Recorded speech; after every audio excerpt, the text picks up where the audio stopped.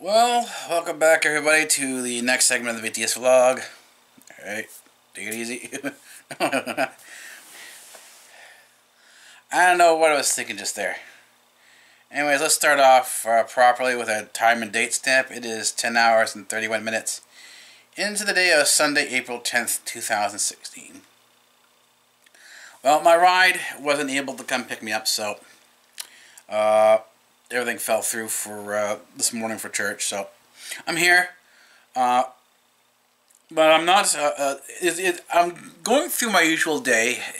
Well, semi-usual day. That things are not usual,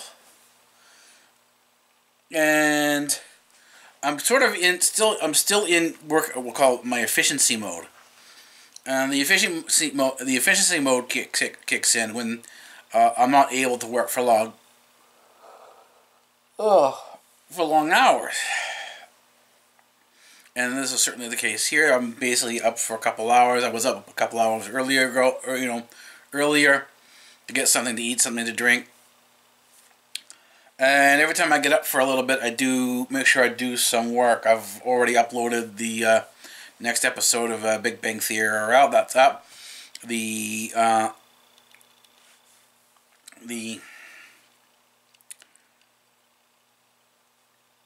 SD card was unloaded. The first the series of clips looks at the Big Bang TRL segments were loaded into the editing bay. I'm going to sort of start queuing things up right now in just a few minutes after I get done here, and we're moving along pretty well. I've sat down, did some calculation. I think that we'll be caught up. We'll be up to date with our vlogs starting next Monday. Not this Monday coming, but the Monday after. So next Monday after, start looking for the vlogs to be within a couple days of being shot. So it's going to be, you know, as close to real time as we can kind of get. So this is good. This is how, you know, you work your efficiency model. You try to move things forward, and your success is bit by bit, and eventually you get to where you want to get going. It's not, you never have these large successes where you immediately achieve what you intend to set out to achieve. It's achievement is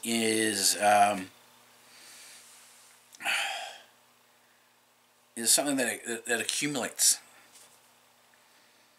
It starts off in bits and bits and bits. You know, you have failure, some success, failure, some success. And as the successes start to add up, you progress, and eventually you achieve what you want to achieve. And that's kind of the way things go here. So we will be talking more about physiology. We will go sort of develop that topic and get into that a little bit further.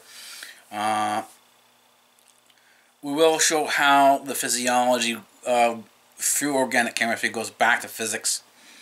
We'll start looking at some of the psychology of things as well.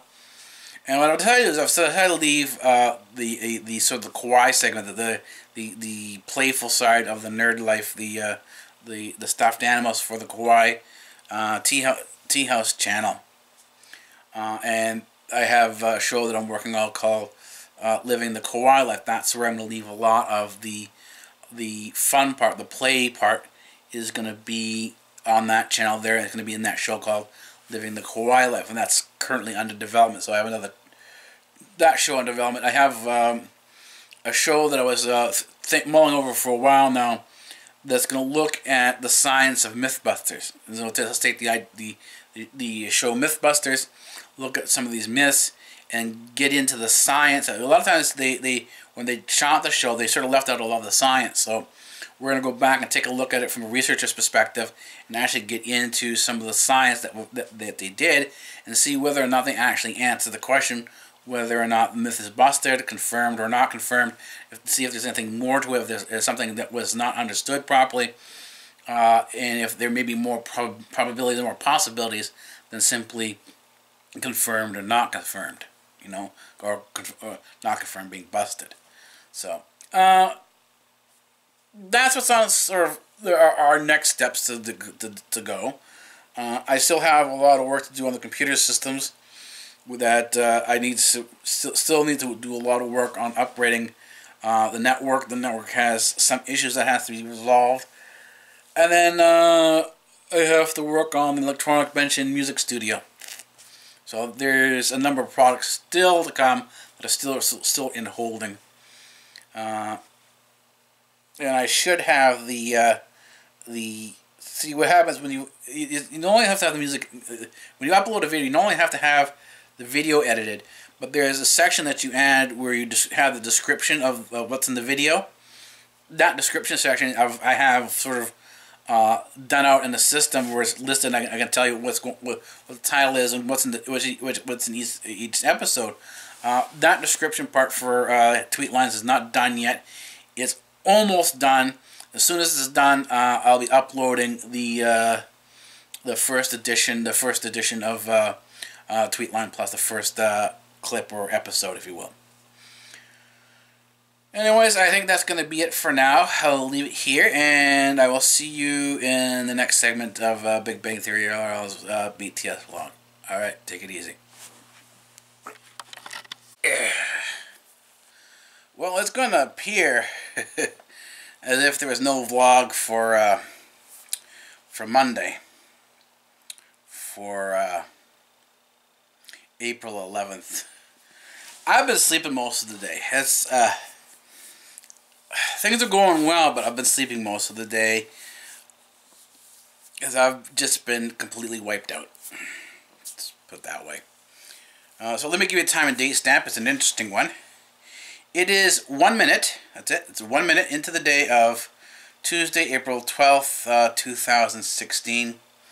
I just finished the write-up for the second part of the part 2 of the introductory to INN's Tweetline Plus. I decided to do I looked at the one introduction and I had planned multiple parts. I knew I wasn't going to be able to finish the introduction in one segment, so I did put the part 1 up there without knowing whether it would be part 2, part 3, whatever, you know, however many parts it was going to take. So I sat down, did some more looking at things, and have now 3 parts to it. I finished the write-up for the second part, including some graphics that will go into the second part of the introduction. So there'll be 3 parts to the introduction. I should have the second part up tomorrow, and then also, you know, as things get rolling along, things get more organized here, I'll be able to put them out on put out the Tweetline Plus on a regular basis. So that's what's sort of next. Continuing with the vlogging is now, you know, BTSvlog is now part of the daily schedule. It's part of the regular schedule. Even when I'm dead tired like this now, I can do the vlogging. I can do vlogging. So that's not a problem. Now the issue is, let's start layering in Tweetline Plus. Let's get that to a standard level as a standard part of the day, and I'll start adding other things in as well. So, you know, bit by bit, we add. This is how the progress comes along, and there's been another little shift to my diet. I'm always tweaking the diet and always sort of trying to make improvements for my health and, you know, and so on and so forth, because, you know, I am living life on the edge. The way I sleep is not good. It does cause problems, but the thing, there are ways to deal with it. Right? And one of the ways to deal with it is with your diet. If your diet is healthy, you make sure your body is healthy, then your body can be pushed to these extremes in not as a detrimental way as if your body is not properly trained, you know, to deal with these extremes. So this is kind of how my diet adjusts itself to. I said it's always being tweaked and adjusted and you know, fixed up. And it's not that I don't have junk food or anything. I mean, and even when I talk about my diet, right, I'm not having bad food in terms of, oh, I have to have a diet, you know, I have on my diet food. And it's not that at all. Diet is simply just the way you eat, the type of foods that you eat. And I decided to do more of a village style thing where I make everything. So, and that's why I sort of set up the diner. This is why I have the co-IT house. You know, all these things sort of play into the to my diet, but at the same time provide a fun type of aspect to it. So, I'm still watching. I'm watching my IPTV. It looks like my the way I set up the TV choices, the channels that I want to watch, that I have enough content that it provides at least 4 or 5 hours of viewing. So.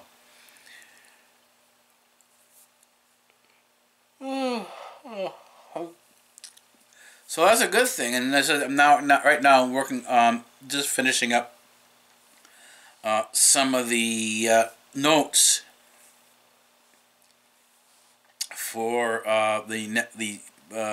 the second part of the introduction. So part 2 is being done now. I will probably film it tomorrow when I get up again, because I'm going to go back to bed in about a half hour, 45 minutes. I am very tired, very wiped out. So, anyways, I will see you then. Alright, take it easy. Well, hello everybody. Welcome to the next segment of the BTSvlog. I was supposed to vlog in the morning when I got up, but that didn't happen. Around 6 o'clock in the morning when I got up, I ended up going right to the research desk and doing some work. So let me give you a time and date stamp. It is 11 hours and 31 minutes into the day of Tuesday, April 12th, 2016. So I'm here again because I'm going to go food shopping. As everyone said before, I was carrying too much, and I need to try to sort of split my load so I don't have to carry as much as I did before, before. So that's where we are right now. I'm just going to prep my fridge for that travel. And make sure that, you know, we're all ready for the new stuff that comes in. Make it easier to sort of, to upgrade, if you will.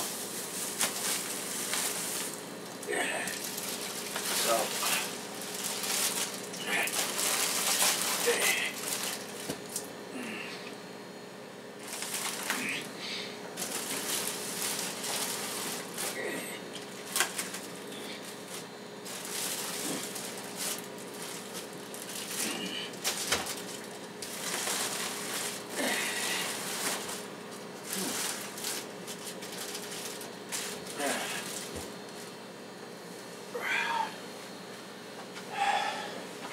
we're all set.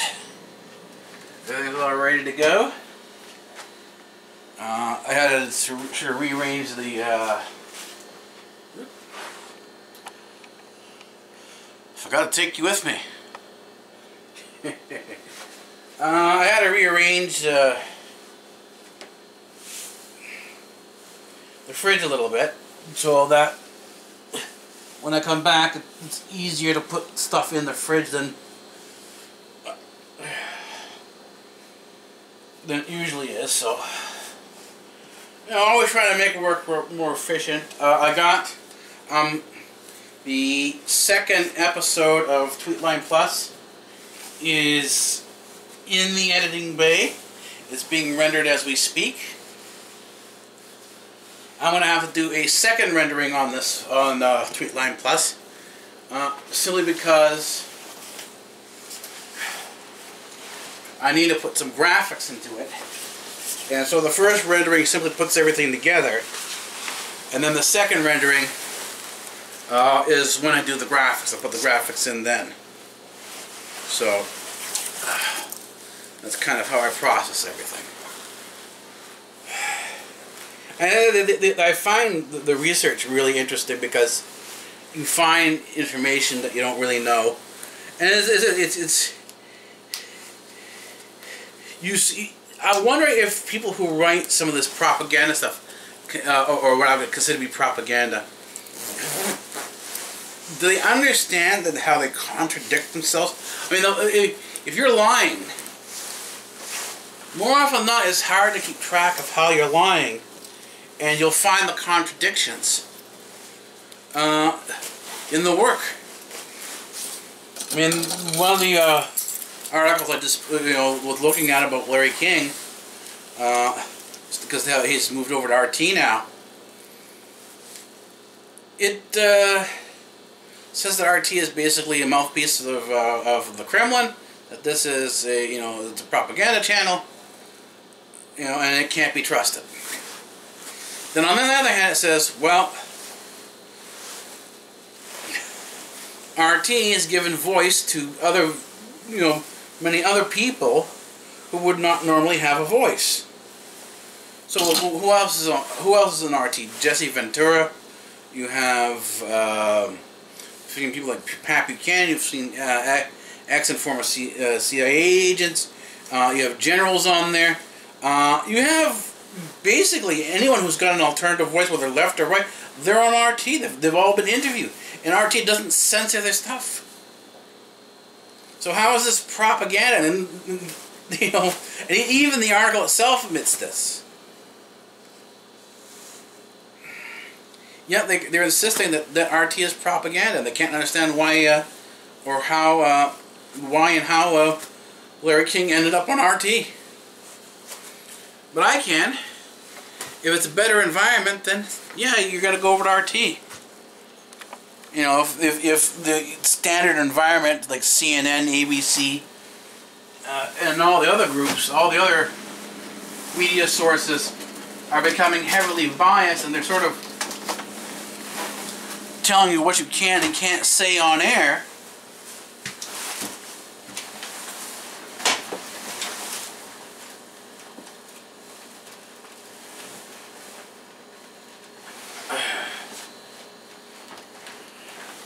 Of course you're gonna move over to another channel that welcomes you like that, and that's what I mean, a lot of people when Larry King left RT, left CNN, his last few days, and Piers Morgan took over, a lot of people really suspected, did Larry King actually leave CNN, or was he fired? Whether people noted that CNN's political views had changed. That there was a shift. I mean, CNN was always left, but initially, CNN was during the '90s was called the Clinton News Network for many reasons.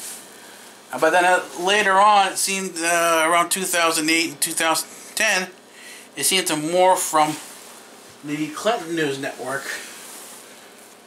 to the Obama News Network.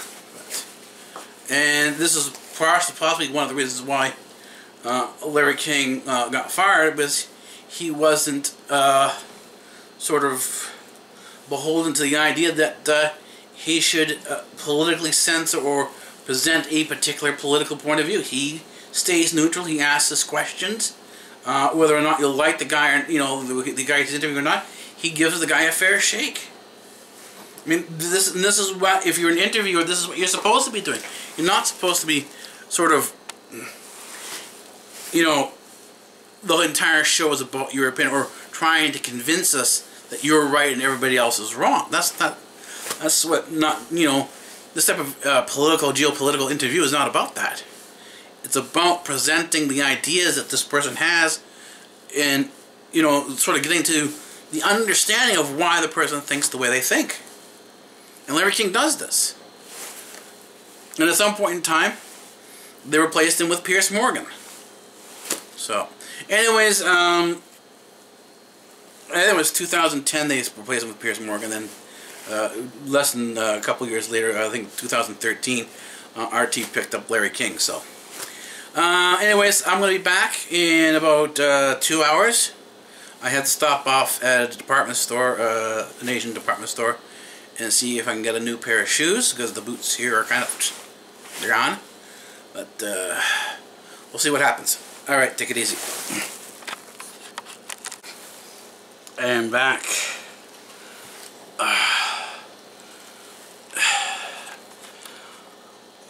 When the fatigue is there,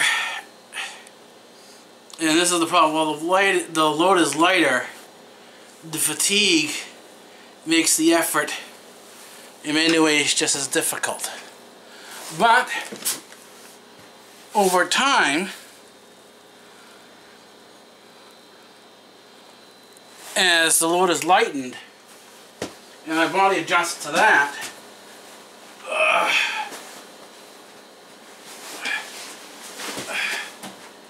the walk will get somewhat easier. I left just about 11:30. I'm going to go check the time so I can give you a time and date stamp.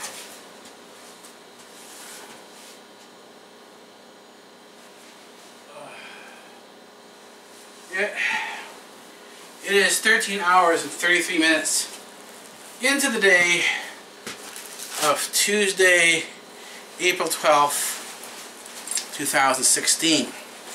So that means it's 1:30 p.m. We left at 11:30 a.m. That is a 2-hour hike.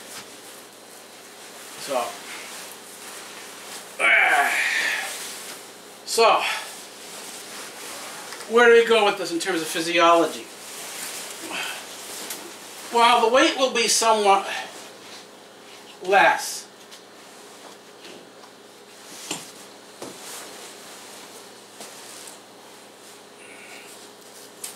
Because the walk is still 2 hours, the actual workload, the amount of exercise I get, will fundamentally mean an increase in the workload. And the sort of the workload, it's an hour and exercise load. So the energy expenditure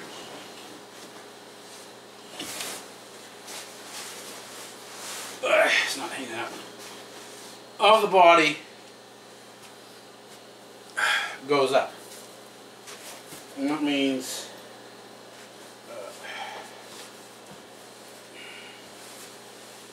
more exercise. The department store I went to didn't have the ice pack, didn't have the shoes I wanted. They were out of stock. They don't carry that much in terms of stock. They carry, it's basically, they just carry overstock or discontinued items, surplus. And whatever stock they bring in, that's it. So if you don't get your stock, you don't get what you want, typically you have to wait. Usually, particularly if it's seasonal, you can wait till next year to get it.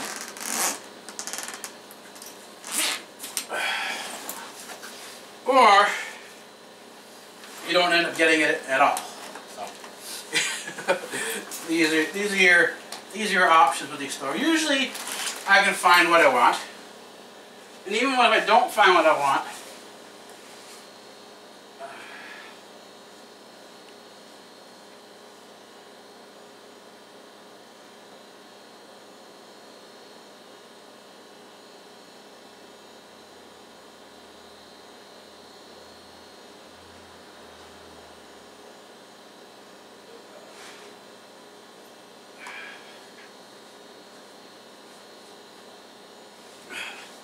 like the project list, if something is not workable and you can't get the job done on that list,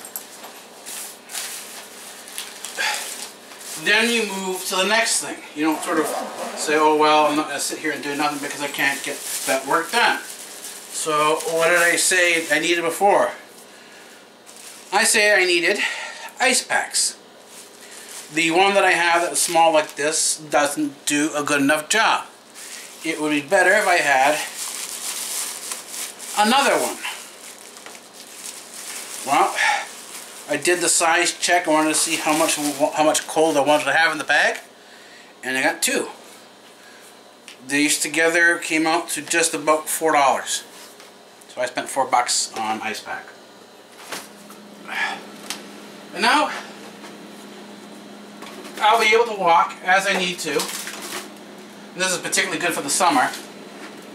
And not worry about the food going bad.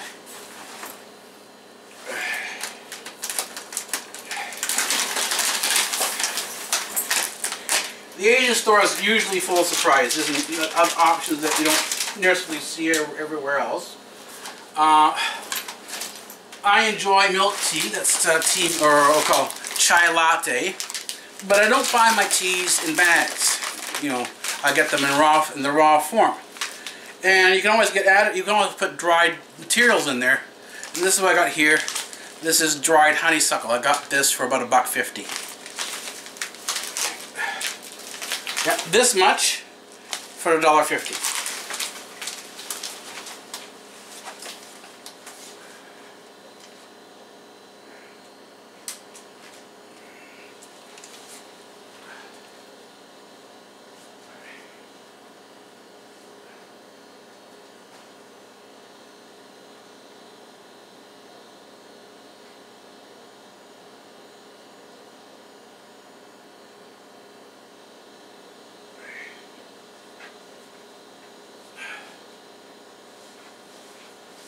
So there's a lot you can get at an Asian store. There's a lot of things that you can get.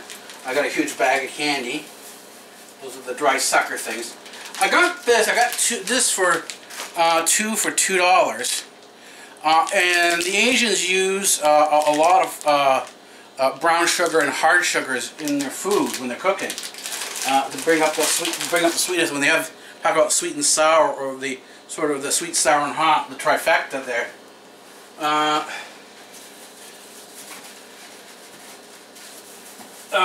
lot of times they use brown sugar, and so I got the brown sugar, 2 packs, and that will last me more than a month.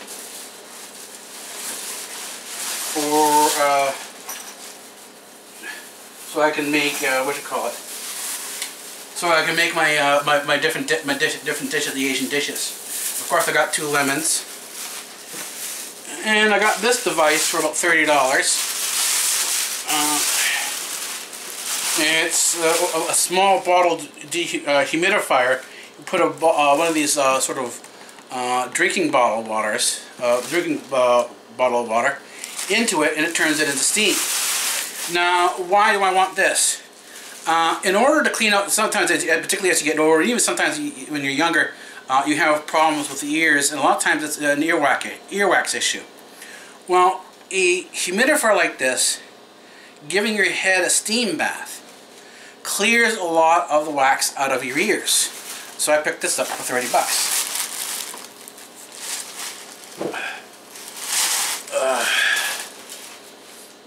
So I enjoy my shopping. I like going food shopping. So let's get the milk out, the perishable. There's the milk.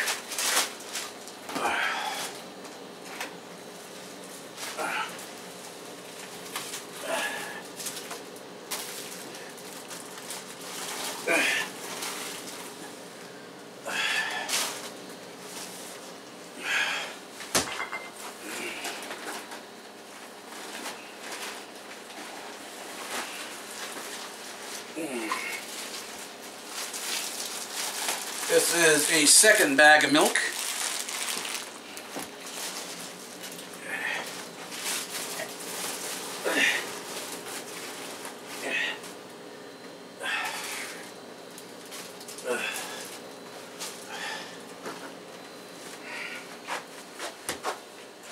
And the thing is, what I got that's sort of going to make things a little more interesting for my meals is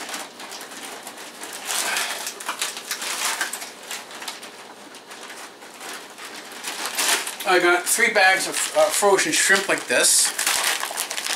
Not a bad price, $5 each, so this is all $15 altogether. So I can make a nice shrimp and rice meal.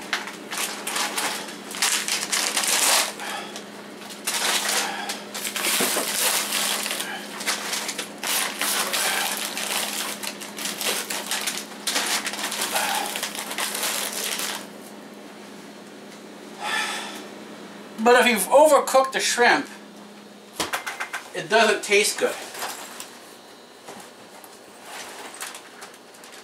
So what I got to flavor the water that you make the rice in, in other words, when you make your rice, you don't have to have it just plain water.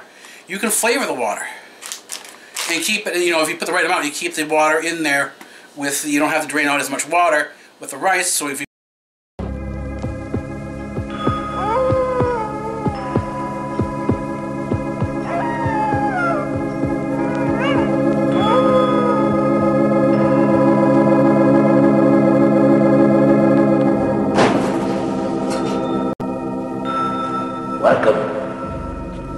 Welcome to the library, and I am the librarian.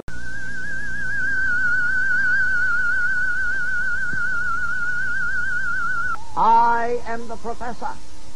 And professor of what? Professor of physics. Oh, say, can you see by the dawn's early light? Free speech rules here at Democratic Earth.